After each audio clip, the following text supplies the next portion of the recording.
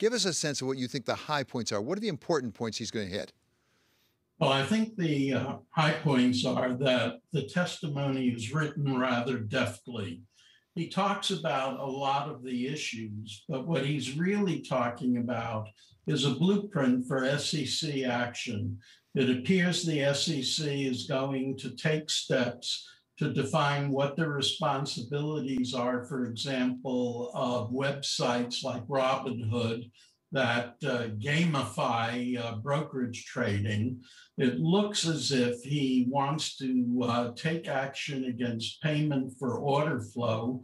He has some fascinating statistics which show how much of equity trading is done off an organized exchange and is done by payment for order flow in private enterprises. And it appears to me that what happened in Archegos is clearly on the SEC site.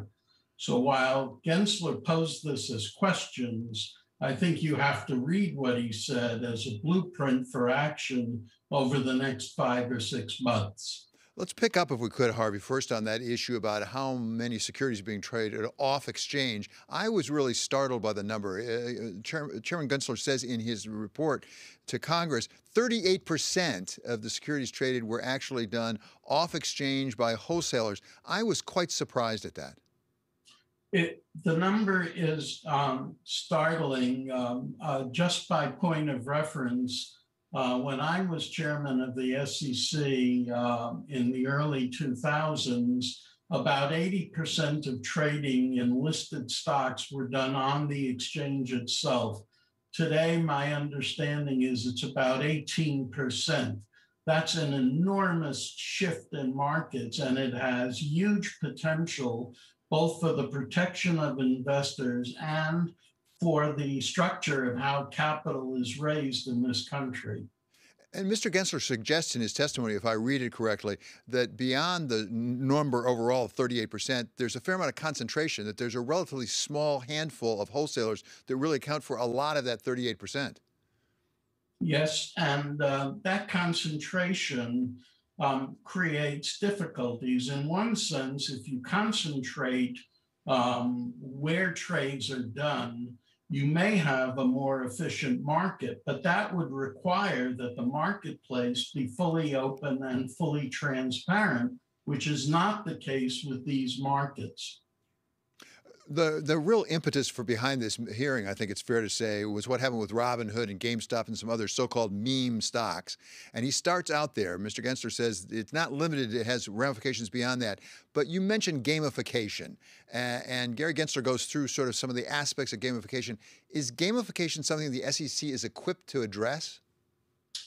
It is, but only indirectly. We have issues here of free speech, and the SEC's ability to regulate is dependent upon having a nexus to preventing fraud or misrepresentation. So the SEC can require a site that uses gamification to post certain warnings and to advise those who use the site about what the purpose of the gamification is. It can't outlaw gamification outright, and I don't think that the SEC would ever try to do that specifically. Harvey, you mentioned Archegos because that's also another issue addressed in Chairman Gensler's remarks. Tell us what the SEC has and has not done on that issue, because it appears part of the issue is a form of disclosure. Did actually we understand the banks who were taking the counterparty risk, did they understand the kind of exposure they were stepping up to?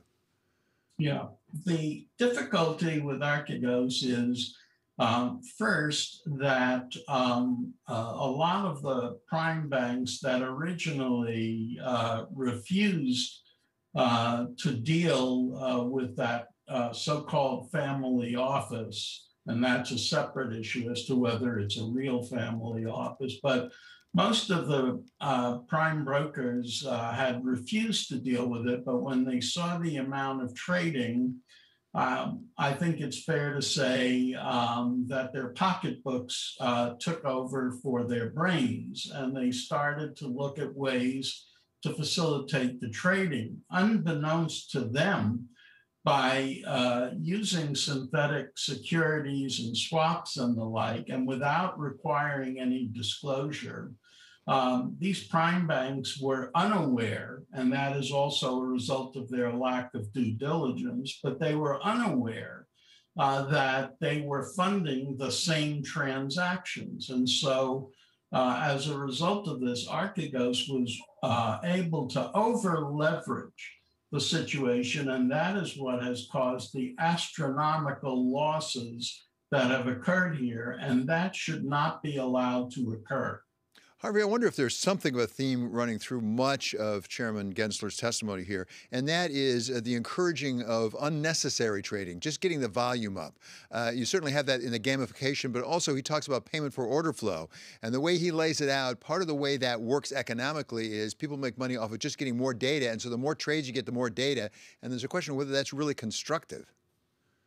Yeah, what Chairman Gensler has done is he's identified a clear conflict of interest. There are those who want to promote trading for the sake of trading.